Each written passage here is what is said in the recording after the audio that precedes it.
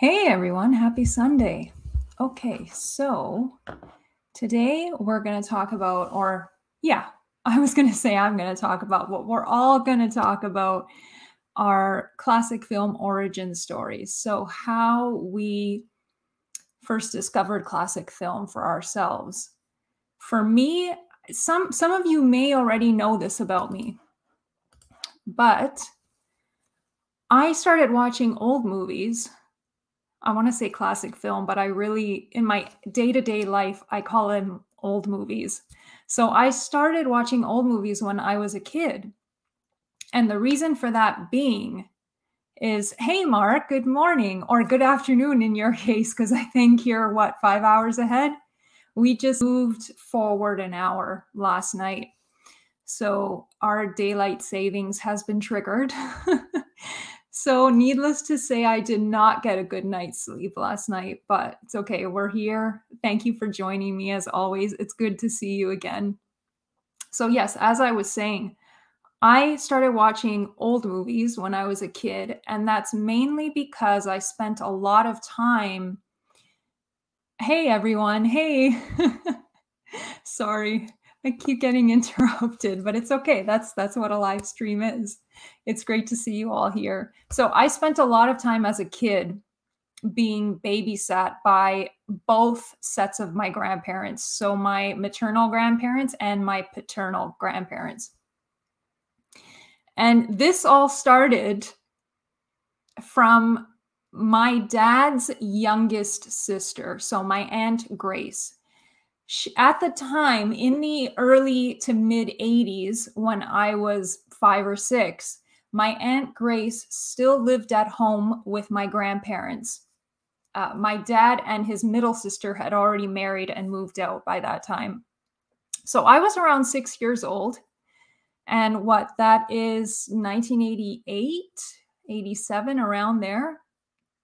And one day, I was at my grandparents' house because they were babysitting me. Both my parents at the time worked full-time jobs. So I spent a lot of time growing up with my grandparents. And my Aunt Grace happened to be home that day. And she said, hey, you want to see something cool? Okay. And I mean, I still remember this. I mean, I don't remember it vividly because, again, I was only 6 years old, but I remember if I close my eyes and I try to remember back, I see snippets of this happening. And she said, hey, you want to see something cool? Yeah, sure. She sat me down and she had a VHS copy of The Wizard of Oz. And you know what? I'm going to share with you guys what her copy looked like. Okay, so if you guys can see that, this is the exact VHS that my Aunt Grace had. So I believe this was the 50th anniversary VHS edition. So what it was is obviously it was one VHS tape, but then the front of the slipcover opened up and there was a book inside. So this was also, it was not only my introduction to classic film, it was also my introduction to special features, which is awesome. I mean, we're so used to seeing now when you buy something from Indicator or Flickr Alley or Criterion or Eureka, we're used to seeing booklets and special features now. But back then in the 80s, this was the first VHS tape that I could remember having a booklet attached to it and a documentary film after the movie. So this was awesome.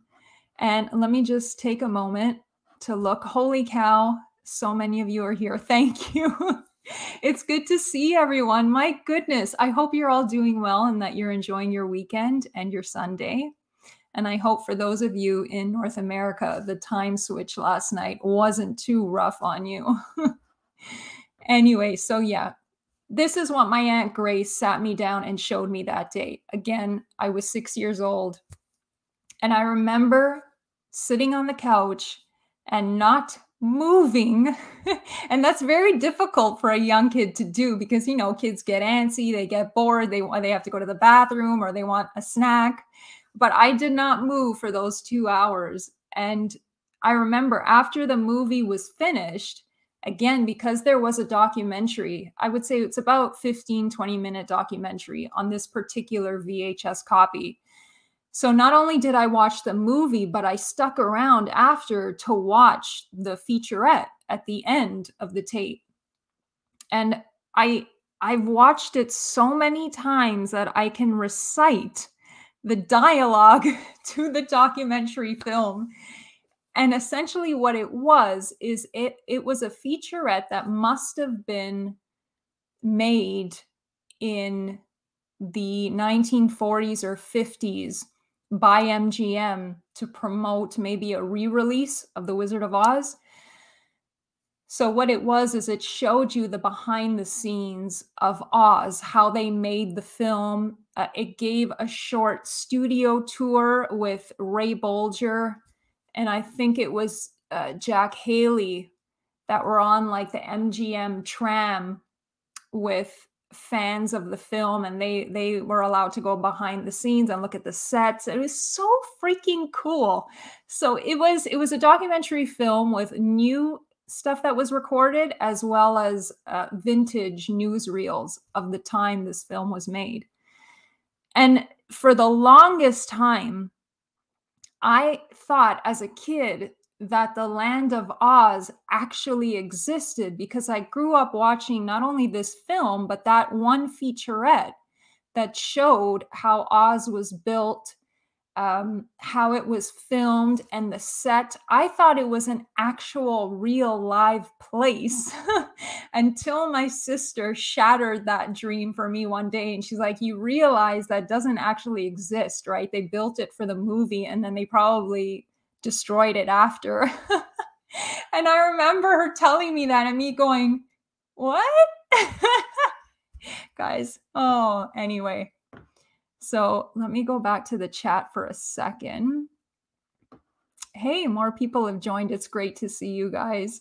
So yeah, this was the first old movie that I had ever seen. Again, I was 6 years old, and it's all down to my Aunt Grace, who herself, actually my dad's whole side of the family were classic film fans, particularly of Elvis and the films that he made. Now, I know a lot of people now, they kind of ridicule Elvis's film career and most, I won't say all, but most of the films he made.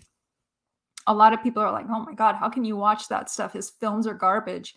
But no, I mean, I grew up watching that stuff because, again, my dad's side of the family were huge Elvis fans, and they avidly watched and collected old movies.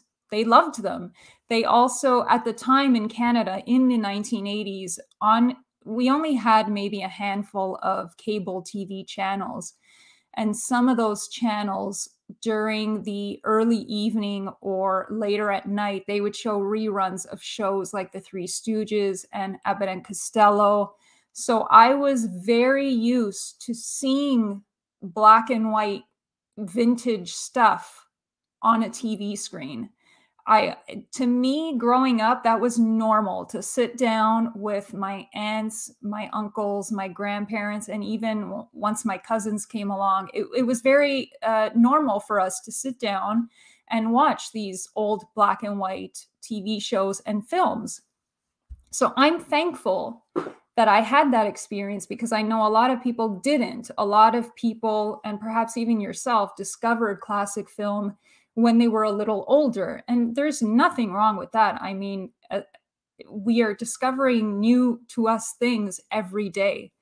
But for me, it just happened that because my family had already had a love for vintage TV and film, I was exposed to it very early on. So, I mean, I'm going to be 40 this spring. So this is over 30 years of my life have been watching classic film. And it all started with The Wizard of Oz. And I'm sure the same could be said for a lot of classic film fans, because usually this is one of the first films you either hear of when people talk about old movies, as well as being one of the first films that you actually sit down and watch.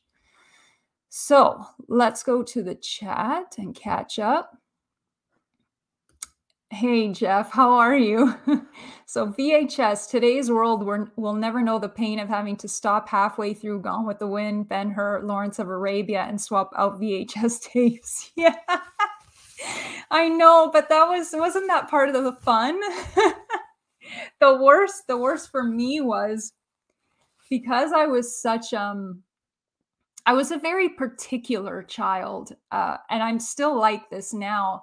The struggle with me with watching those double VHS tape films was when it came time, when the first VHS tape was finished and you had to switch over to the second one, what I would do, because I was such a nerd about this stuff, is I would finish the first tape, but before I switched them over, I would have to rewind the first tape before I put it back in the case.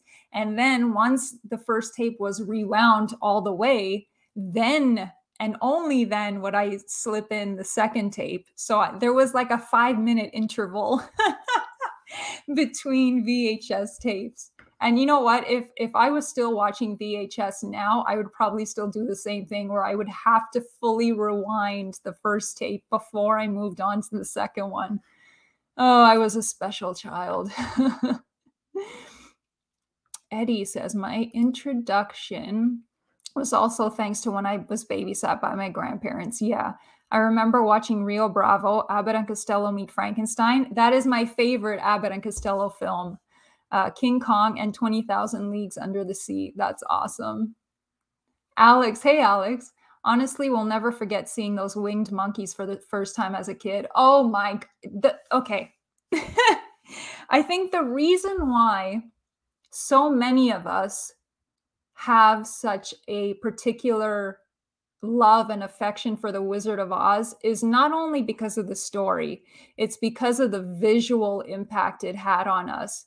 So that first switch from sepia toned to Technicolor when Dorothy lands in Oz and she exits her house into the land of Oz, that switch between sepia and Technicolor, first of all, my mind was blown because at the time I didn't know you could do that, because when we used to watch black and white stuff on the TV, it stayed black and white. It rarely, or if ever, did it switch like halfway or a quarter through the film. It just didn't do that. If you were watching black and white, you knew that it was going to be black and white until the end. But the Wizard of Oz just like threw that on its head. And I think that was a brilliant thing to have done on the studio's part and the director and the cinematographer. I think it's just brilliant. Brilliant. Hey, Tony, how are you? The Wizard of Oz is like a Christmas film for me. It used to be on, in my memory, every Christmas when I was a kid, and we always used to watch it. Got to see it on the big screen at the BFI finally. Yeah, the same is very much true in North America. It's typically shown not only during Christmas, but any of the other big holidays. So Easter, Thanksgiving, it's shown at Halloween. So I think The Wizard of Oz is special in that it's certainly an event movie, but yeah, it just, there's no barrier. It's shown whenever, wherever, usually around a major holiday. Yeah. Mike, hey, good morning. I have a wonderful box set of The Wizard of Oz. It has all these great reproductions of vintage marketing materials, including a book on how to exploit the film. Oh, goodness. I've had, the thing with me is, with The Wizard of Oz, because it holds such a special place in my life and in my heart, and because it kickstarted such an incredible passion for classic film for me, this is a film that I tend to want to own every single edition that comes out. So after my aunt having shown me her copy of the VHS tape, I then asked my parents, could you buy me this same copy? Because I want the book at the beginning. Could you buy me this same copy? And they did, thankfully. And ever since I got this copy in the 80s, I think I'm pretty sure I've owned every single new edition of it. So then after VHS, obviously DVD came, then Blu-ray, and then all the special limited edition Blu-ray sets. I've had them all. I have it on digital. So this is definitely a film that I feel like I want to own and collect every single edition that's released. I think the only one I don't have is the 4K release that came out, I want to say 2 years ago, maybe. I don't have that only because I don't have a 4K player. But if I did have a 4K player, I probably would have purchased that edition as well. And Jeff says, my intro to classic films was the first time I saw Maltese Falcon. Yeah, except this was when Ted decided to colorize classic films and broadcast on TBS cable. Oh, how could you colorize a film noir? I mean, color, like Technicolor film noirs do exist. A great example of that is Leave Her to Heaven, starring Gene Tierney. It's Leave Her to Heaven, right? Where she, oh God, I don't want to spoil anything. Hang on, let me just Google it. Leave Her to, yes, yeah.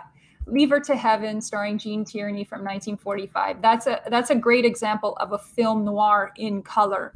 But I can't imagine sitting down to watch a colorized version of Maltese Falcon. That's like colorizing The Big Sleep or The Big Heat or Out of the Past. It's just, no thanks. But the first time I saw it, I was hooked. Hated that they changed it from black and white, but loved the film. Yeah, I agree. Tony says, when I was a kid, we had 3 channels, but they all used to show a lot of classic films. So they were a standard part of TV. I remember watching The Searchers with my nan who loved Westerns. Oh God, The Searchers. You know what? I got to tell you, I didn't come into Westerns until I was maybe in my late 20s, early 30s. I just didn't, it's not that I didn't care for them prior to that. It's just that I wasn't interested in watching Westerns. I didn't think that I would like them. But The Searchers and Stagecoach were 2 of the first Westerns I ever watched. And my God, those films are beautiful, particularly The Searchers, where again, like The Wizard of Oz, the visual impact of that film is incredible. So that's a great one to see. My goodness. Hey, Home Videos. I love your username. Did you have Columbia House in Toronto? That's how I got my first VHS tapes when I was a kid in BC. We did. I remember always getting the Columbia House catalogs and flyers in the mail. And I mean, those things used to come once or twice every week. And they weren't only for films. They were for, I think, cassette tapes, vinyl records, and I believe even books, if I'm not mistaken. Or the books could have been by some other publishing thing, but I think it was Columbia House. So yes, we did have that, but we never actually ordered anything in our house. I wish we had, but we never did. Mark says, I'm going to watch the special features from The Wizard of Oz on iTunes after this. You know what, Mark? If you do, can you tell me, if you know what, though, I should know this because I have Wizard of Oz on digital on iTunes. I wonder if that same documentary film that was on this VHS tape, if that's still being released with The Wizard of Oz as a special feature, because I would love to see that again. I'm sure it's on YouTube. I'm sure you could look it up, but the first lines of the documentary film were, and I quote, hang on, many, many miles east of nowhere lies the enchanting land of Oz, and it just goes on. But God, that was a great documentary, and it was very short. Again, it was only like 15-20 minutes, but God, I loved it. And watching that, I actually thought the land of Oz was real. I remember my parents getting tapes like Gandhi, South Pacific, and Lawrence of Arabia. I don't think I owned any of those on VHS. I know that I've owned Lawrence of Arabia on Blu-ray and digital, but I don't think I've ever owned South Pacific or Gandhi. I know we used to rent Gandhi a lot because that was one of my dad's favorite movies, and we used to rent it all the time from Blockbuster. Let's see. Cameron says, my start was my dad saying I could stay up late and watch Guess Who's Coming to Dinner. That's how I met and fell in love with Katharine Hepburn. Yes, that's such a wonderful film. And it's so bittersweet knowing that Spencer Tracy unfortunately passed away, I think, what was it, a couple days after the last day of filming on that film? Yeah, that's a wonderful film. Thank you for bringing that up. My parents were out a lot, so we had babysitters who were very lax about what we were allowed to watch. So I saw Hammer films when I was probably a little too young. You know what, Tony? The same happened to me. Okay, so let me continue with my story. So The Wizard of Oz was the very first classic film that I had ever seen, and it was thanks to my Aunt Grace, who showed it to me. So the second classic film that same aunt showed me was Dracula from 1931, starring Bela Lugosi. So, I mean, words cannot describe the impact that Dracula had on me as a 6-year-old child. No, I was not horrifically terrified, but I was intrigued. And recently I watched, I'm going to share this with you guys, so give me a second. Let me share my screen. So I recently watched this, Boris Karloff, The Man Behind the Monster. I watched this last week on Shudder, and it's a new documentary film, came out last year. 14 minutes into this documentary, I was crying like a baby. So, you know what? If you guys have not seen this yet, if you are a fan of the Universal Monsters series, or a fan of horror, or Boris Karloff himself, or just a fan of classic film in general, please watch this documentary.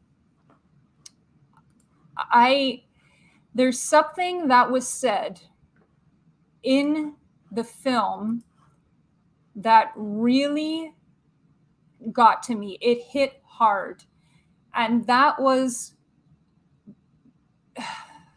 I don't even know how to describe it without, I don't want to spoil anything. Okay, so in this documentary film, one of the talking heads is Guillermo del Toro.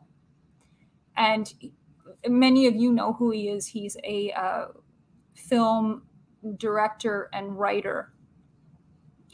When he was describing his first time watching Frankenstein, he described it as a religious experience and a revelation.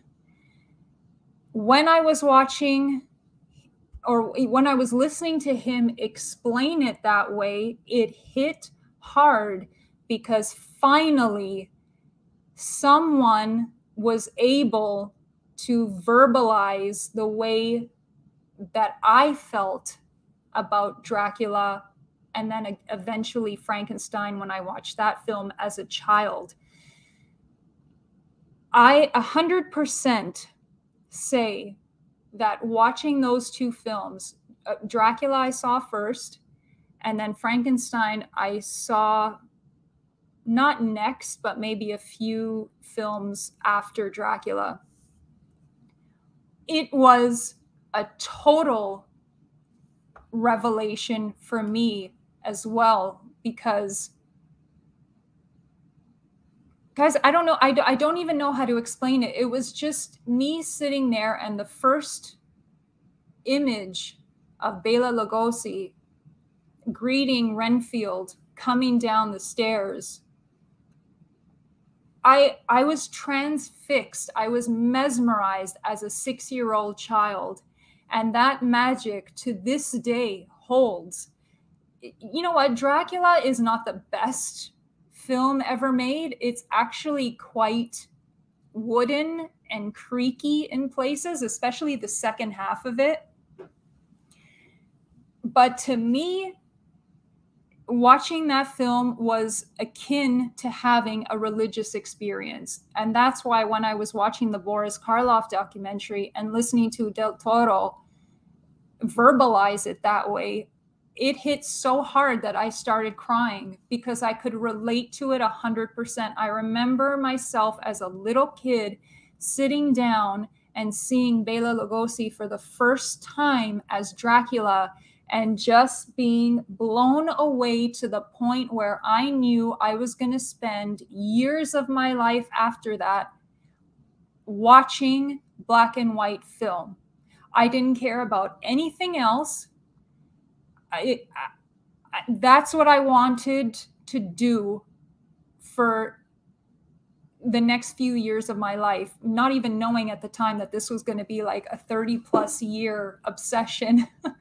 But just the strength and the power behind that visual, to me, is remarkable. And I'm sure many of you had the same experience where you watched, maybe not Dracula or Frankenstein, but you watched a film, a classic film that just took you by like the heart, just ripped it out and said, this is what you are going to love for the rest of your life. So yeah.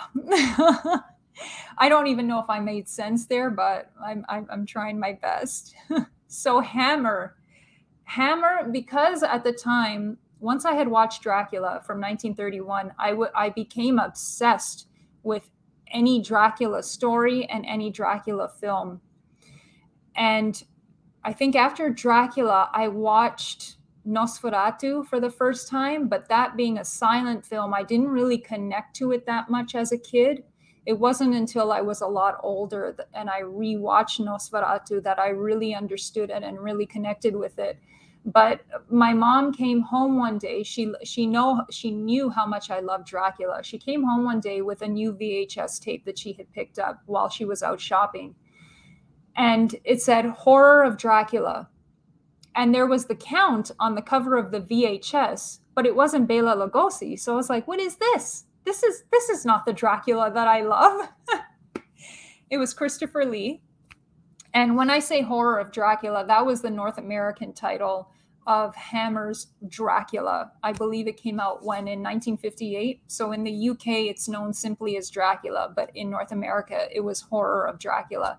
So my mom came home with this VHS tape. She's like, oh, I saw that it was a Dracula movie, so I bought it for you. Watch it and let me know how it is. Holy moly. That then kicked off an obsession with Hammer films. Prior to seeing Horror of Dracula, I didn't even know Hammer existed. I didn't know it was a studio because I think up to that time, I had only really seen classic film that came out of Hollywood. I didn't know anything about European film. I didn't know that Hammer was an actual studio. I had never seen Christopher Lee or Peter Cushing. So that Horror of Dracula was my introduction to not only British film, but Hammer in general. And then that kick-started a whole nother obsession. So I'm glad that you brought it up, Tony, because that film is incredible. So I remember, before I get into the chat, guys, I was in grade 6. And I think when you're in grade 6, you're what, like 10, 11 years old, 12 years old, around there. In our grade 6 classroom, there was a big bulletin board beside the classroom door. And every 2 weeks, our teacher would assign that bulletin board to one of the students in our class. And once that board was assigned to me, first of all, the purpose of that board was to share a little bit about yourself. So to tell your classmates more about yourself that they may not know already. So when it was my turn to curate that bulletin board for those 2 weeks, I brought in all kinds of stuff that were very special to me, and I put them up on the bulletin board, and then I had to present to the class, okay, this is my bulletin board all about me, and here's the stuff I brought in to show you guys. So it was essentially like a show and tell about yourself.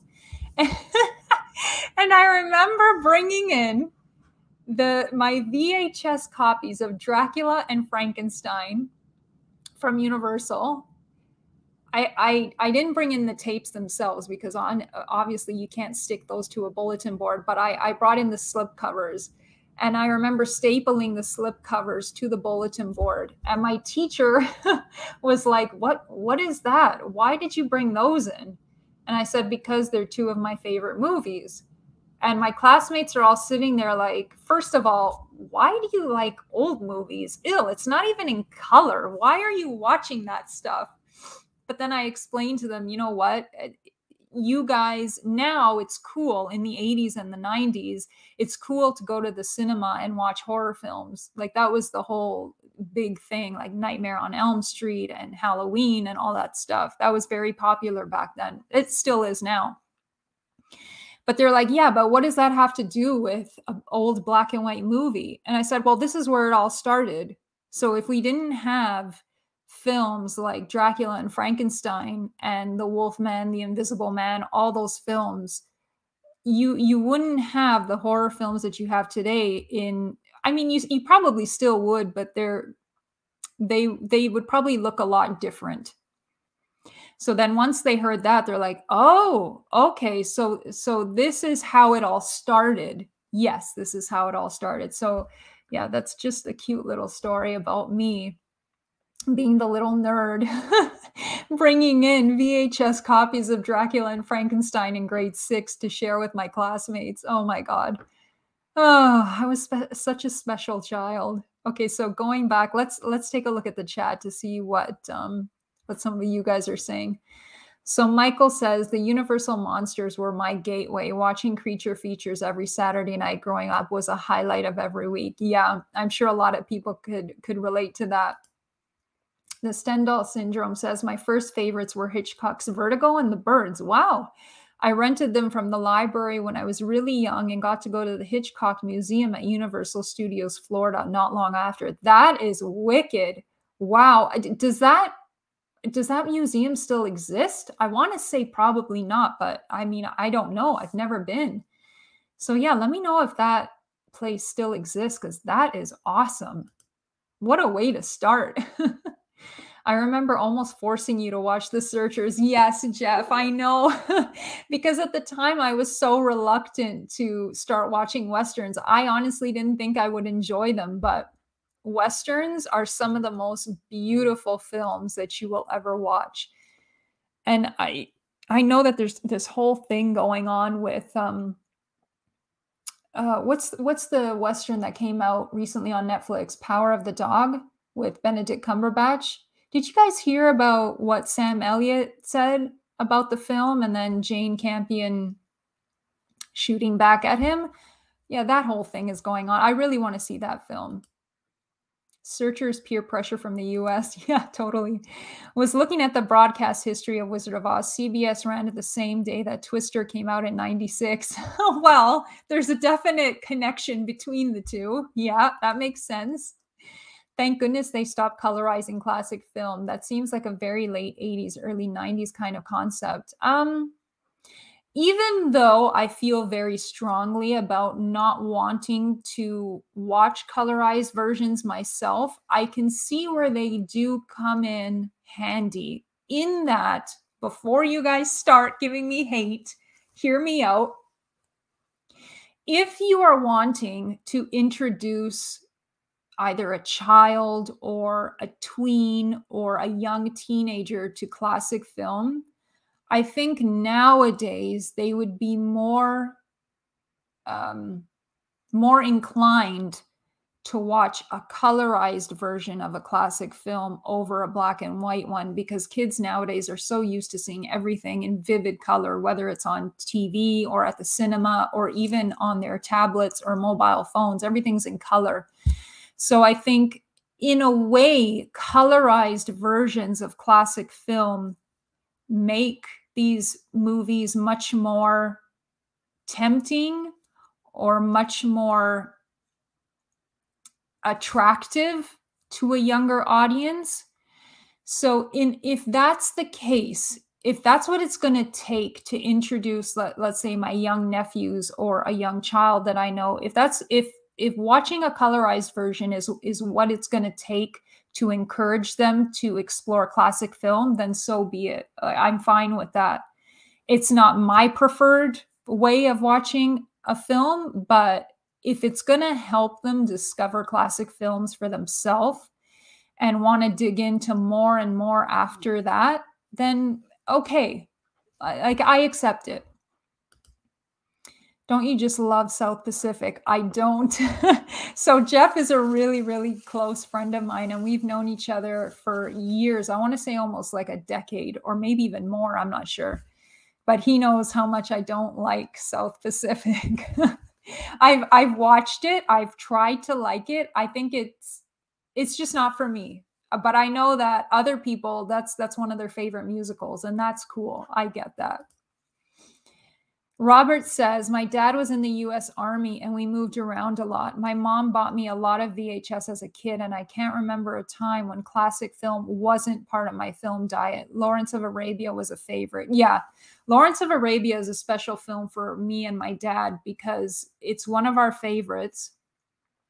And whenever it's on TCM, I try to watch it. Yes, goodness gracious, it is a very long film, but I try to watch at least some of it when it's on.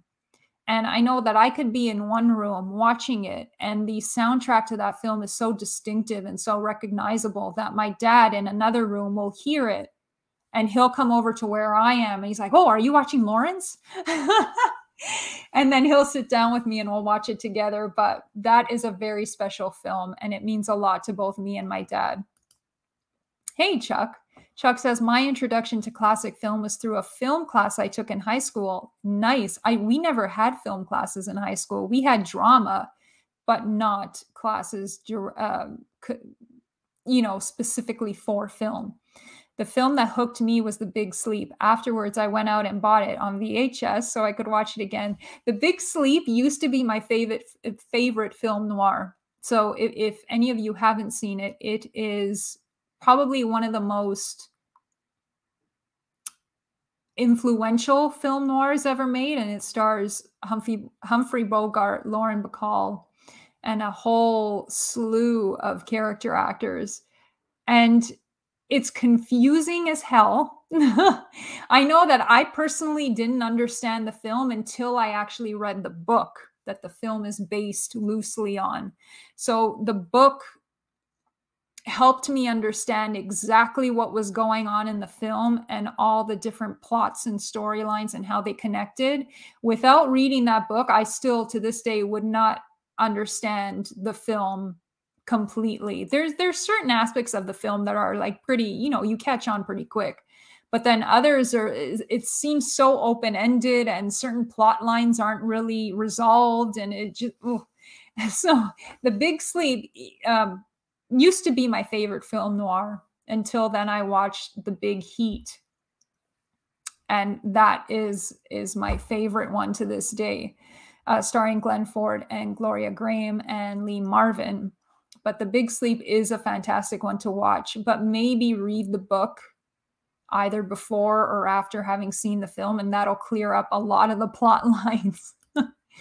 Just checked iTunes. The 1990 CBS special is on there. It does start with Many, Many Miles East of Nowhere. Okay, so that's the special feature that I remember watching over and over again as a kid. That's great that it's still on there. Awesome.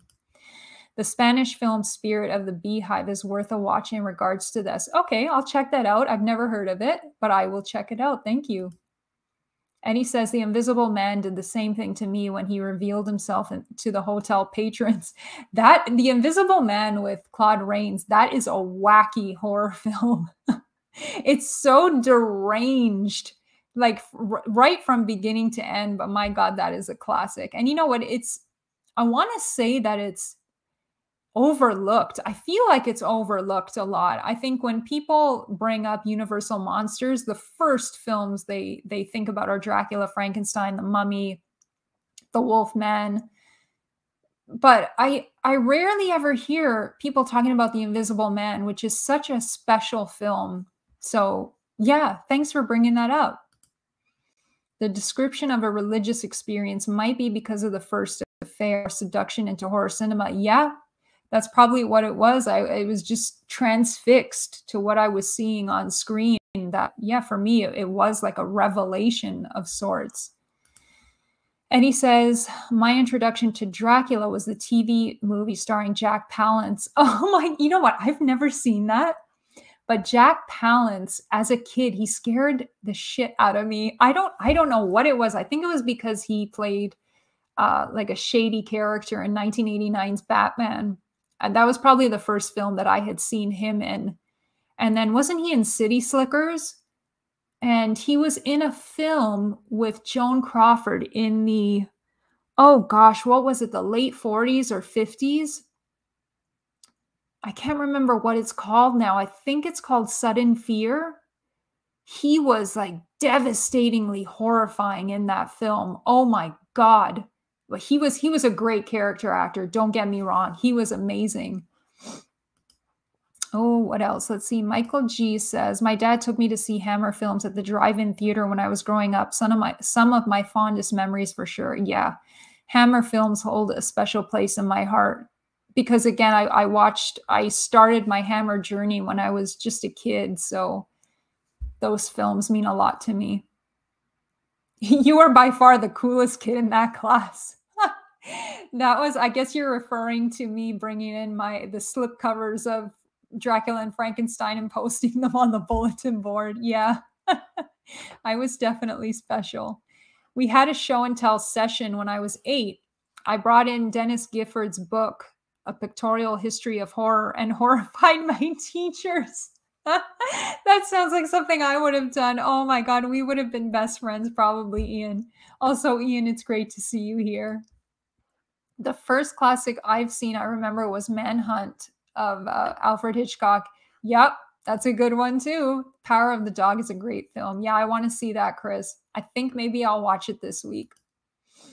I remember a cute girl from elementary school seeing me with a Leonard Maltin movie guide and asked me if it was my Bible.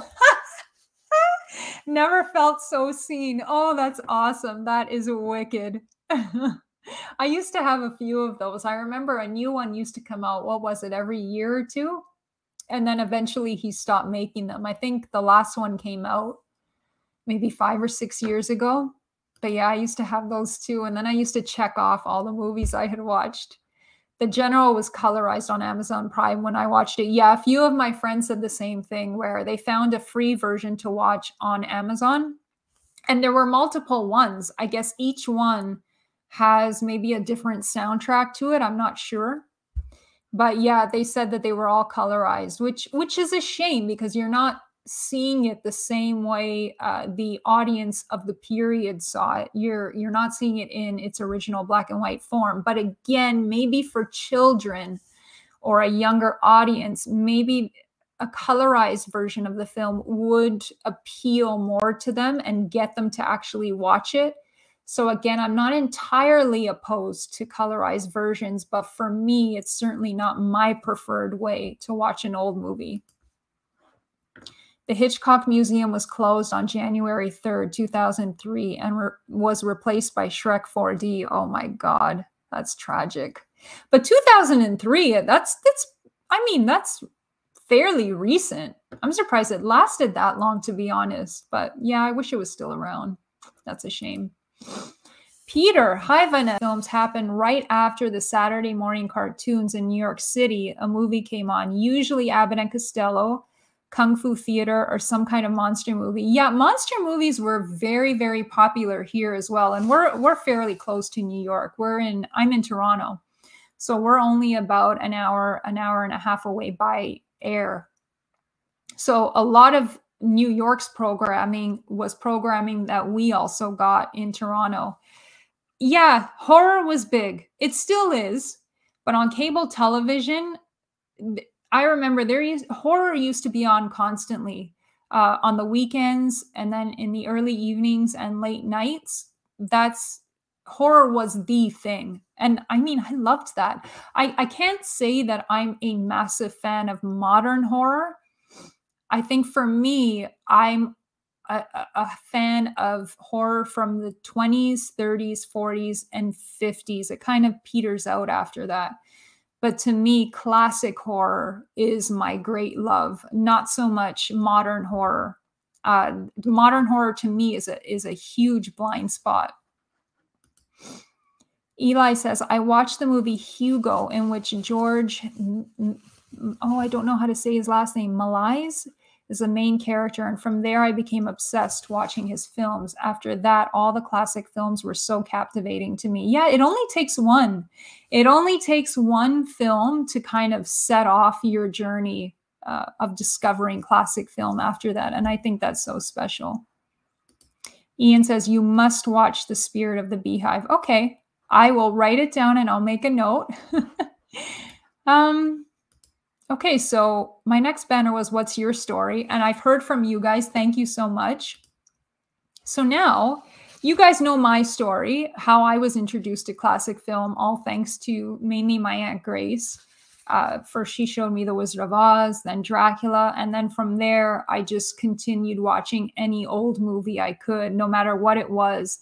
And it's funny because once I started with Dracula, then I became obsessed with vampires and any other edition of Dracula. So that kickstarted a whole side stream. Then I was fascinated by Hollywood musicals and I was obsessed with Fred Astaire and Ginger Rogers. And then after exploring their films, all I wanted to watch after that was Ginger Rogers films that she made in the 30s. And then that led to people like Ruby Keeler and Joan Blondell from the Warner Brothers pre-code musicals. It's just one thing led to another, led to another, led to another. And here we are. It's 2022 and I'm still watching these films.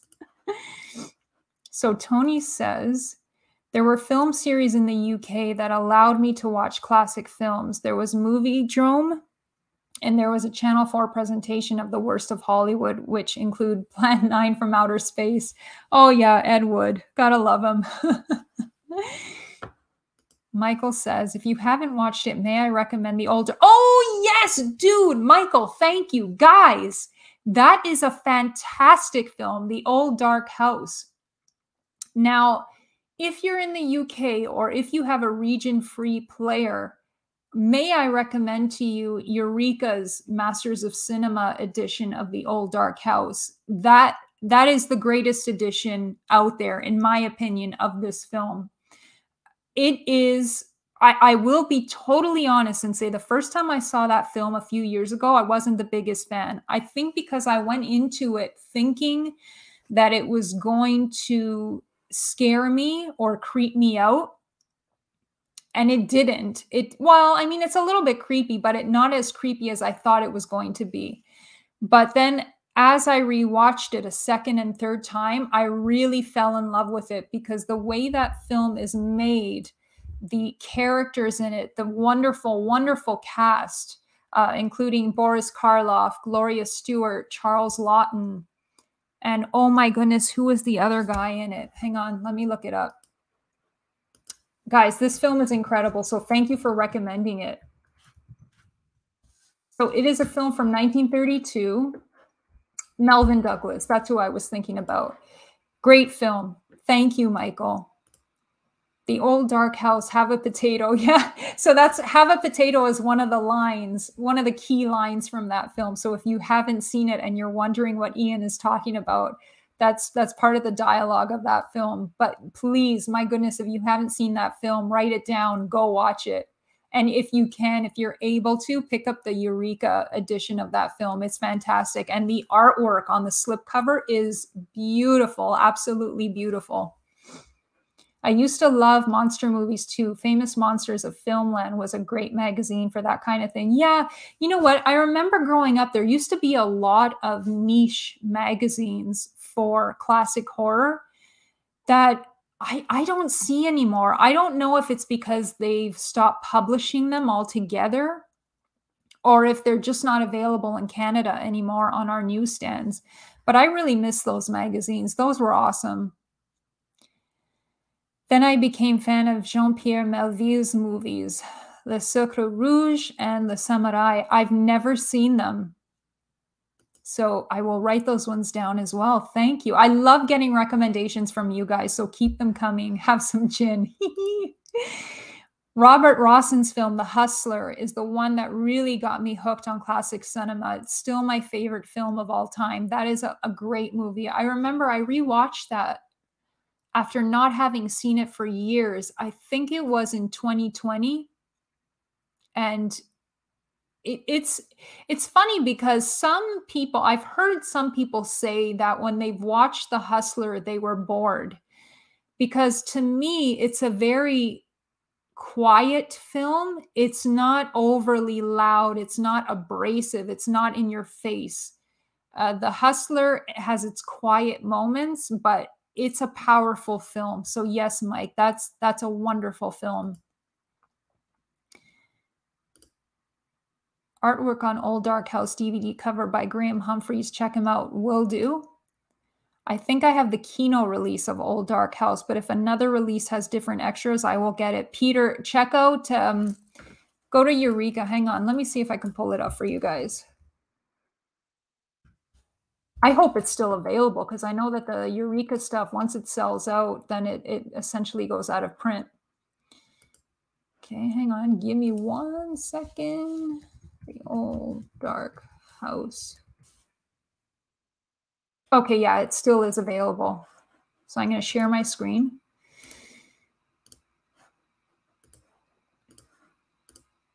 So this is the edition I was talking about. It looks to me as if the slip covers have sold out. So as well as the artwork you're seeing here, there was a cardboard slip cover that went over the DVD, or sorry, the Blu-ray case, and it was like a bluish purplish tint. The artwork on that thing was stunning.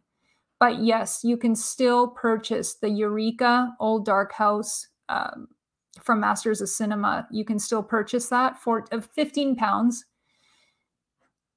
And yeah, here's all the special features, but be aware that anything you buy from Eureka is typically region locked to region B. So unless you have a region-free player, if you're in North America, you will not be able to play this disc. So just make sure that your player is region-free. Okay, let's see if there's any other comments before we wrap it up. I remember watching Freaks when I was young. It really scared me. It's on Classics. Classics, by the way, is a wonderful app. You can get it for free. And it has a lot of the public domain classic films on it. No, they're not the greatest prints, but it's still a very handy app to have because a lot of these films are somewhat hard to find online. So Classics, I recommend it. I have it myself and I use it. But just be warned, don't expect like HD quality on here. The prints are very muddy and blurry, but still, that doesn't take away from watching the film. And Freaks, that was, I think I was maybe a teenager the first time I saw Freaks. I didn't know what to think of it at first, the first time I watched it. I remember thinking, what in God's name is this? Because it was so different from what I was used to seeing from old black and white movies. Freaks is just something entirely its own. But my goodness, you know what I would love? I would love for a boutique Blu-ray label to give Freaks a restoration and a new release, because I feel like not enough people know about it, or if they've heard about it, they've never actually watched it. And I think it's a very important film, especially if you're a fan of horror and classic horror. I would love to see it get a brand new release. Oh God, can you imagine if Criterion released Freaks? That would be a must buy for me, like instant pre-order. Speaking of Criterion, what did you guys pick up in the flash sale? If anything, if you've picked anything up, let me know. I myself ordered, I said I wasn't going to order anything, but that just flew out the window. I ended up ordering 4 things. So I ordered Love Affair, which was a new release that came out in February. I ordered The Lady Eve because I wanted to replace my DVD copy. I pre-ordered Double Indemnity, which is coming out at the end of May. And I ordered the 3 silent film classics from Joseph von Sternberg, the box set, because I've been wanting that box set for like 2 years now. And I finally bit the bullet and I bought that. Mike says, I'd really like to see the Criterion Collection release Freaks. Yeah, I just finished saying that, Mike. I think that would be awesome if they did that with a really nicely designed packaging, not just the typical Blu-ray case, like maybe a digipack or something, like a nice box set of Freaks would be awesome. The French's classic, which Raleigh impressed me, was... Oh, goodness. Okay, here's where my Canadian French is going to come in handy. Les Disparus de Saint-Aguille de Christian Jacques. I was 10. I think you want to say I was 10 years old, and I'm still impressed nowadays when I watch it. I will look that up. Never heard of it, but I will look it up. I only pre-ordered Double Indemnity. Actually, Tony, when I saw that you had posted on the Patreon face group page that you had pre-ordered this, that's when I pre-ordered mine. And I was like, oh shit, I gotta have it too. But by that point, I had spent far too much money on other films. Yeah, it's a struggle, man. We're so lucky. I keep saying this again and again, but we are so spoiled and so fortunate to have all these great releases. Todd Browning directed Dracula and Freaks, which is what got me to watch Freaks for the first time. I think, yeah, you know what, Michael? It may have been the same for me because Dracula was one of my favorites. Perhaps I started looking into the director, Todd Browning, and then wanting to watch all the films he had made. And the same is true for James Whale, who directed Frankenstein. And I believe he even did The Old Dark House. Is that correct? Or am I? Yeah, James Whale did The Old Dark House. I think then not only was I obsessive over actors and actresses, but also the directors. Once I discovered one film from a particular director, I wanted to see all the other films that person had worked on. And the same goes for studios as well. So at one time, I was only watching movies that came out of MGM. Then I moved on to, I think it was Warner Brothers. Then like Columbia, Paramount, RKO. Yeah, it's funny how our journeys just all branch off in different sections and different areas. It's awesome. Freaks does need a boutique treatment. Yeah, I went sci-fi at Criterion. Solaris. Is that how you say that? World on a Wire, Brazil, The Incredible Shrinking Men, and The Cat People. Cat People I had wanted to put up. I had put it in my cart, but then at the last minute, I'm like, no, man, I can't spend all this money. I'll save that one for next time. So Cat People is on my list for the next flash sale. The Von Sternberg set is awesome. Yes, finally I have it after 2 years. I think actually it's arriving today. Or it's scheduled to arrive today. So as soon as that comes, oh, that's it. That's what I'm doing for the rest of my Sunday. It had gone out of print years ago. I bought it the day it was re-released on Blu-ray. Yeah, one of my friends from Toronto, actually, she owned the DVD box set that originally came out from Criterion. And then she recently upgraded to the Blu-ray set as well. I picked up Double Indemnity, Midnight Cowboy, High Sierra is a fantastic film. Destry Rides Again, yes! Marlene Dietrich and James Stewart. Oh my goodness, that is such a good film. Awesome taste, Chris. And One Night in Miami, wicked. Tony says, which is why I may have accidentally bought the old dark house from Eureka, which I blame entirely on you. It's okay. I'll take the blame, man. I'm proud of that. Gods and Monsters is worth watching. Great performance by McKellen as Whale. Also, check out Mark Gatiss's biography of Whale if you can still get it. I will do. I've heard about that, actually, and I've been meaning to see if I can get my hands on it. Ringo says, not usually a classics fan, but I watched To Be or Not to Be a couple years ago. Yeah, that's with Jack Benny and Carole Lombard. I think that was the last film that Carole Lombard was in, the last film that she worked on before her tragic death in, I believe it was 1942. I could be wrong about that. Don't quote me on that, but I think it was 42. Now I'm more open to watching them. Well, that's great. You know what? It only takes one film. The same thing happened to me. It only took for me, The Wizard of Oz, to start an entire lifetime's obsession with something. So that's wonderful. I'm glad that you're discovering classic film now for yourself. That's wicked. I've got Cat People on Criterion, a really good Blu-ray. I remember you mentioning that to me, Mark. Yeah, I want to get that so bad. Next time, though, next time. So it is 11:30. We've been chatting for an hour. I want to thank you guys again for tuning in and for watching and for actively chatting with myself and each other in the comments. Thank you so much. And I'll see you guys in a couple of weeks. Take care. Have a great Sunday. I'll see you guys soon. And catch me on Twitter. If you want to chat after this, I am always on Twitter. My handle is @VanessaButino. And all the links of where you can find me are below in the description box. So thanks again. Have a wonderful Sunday, and I'll see you guys in a couple weeks. Bye.